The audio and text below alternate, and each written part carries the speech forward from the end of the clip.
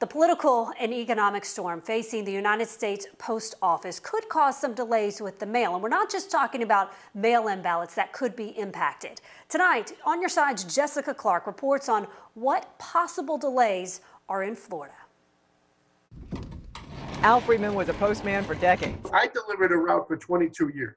He is now the union president of the Florida State Association of Letter Carriers and says the Postal Service needs financial help because of the pandemic.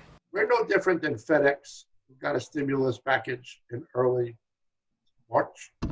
15 to 20% of letter carriers in Florida can't work right now because they've been affected by COVID. And so that means other letter carriers are having to work more hours. And the overtime is extremely high. He says some letter carriers in the Sunshine State are working way past sunset. Some of that mail that doesn't come back until 9 o'clock at night, there isn't a truck to take it to the processing plant, let's say in Jacksonville.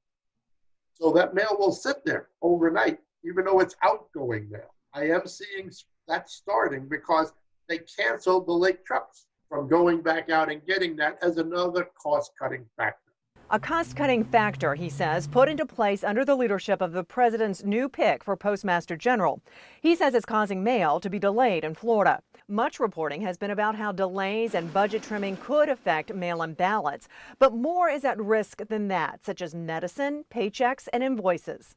I'm sending a package to somebody that's in a nursing home who could not get anything personally from me if I didn't mail it through the postal system. The Postal Service has a higher approval rating than the federal government. Freedman suggests if you want to help the people who bring the mail and help them bring it without delay, tell your senators to support a stimulus.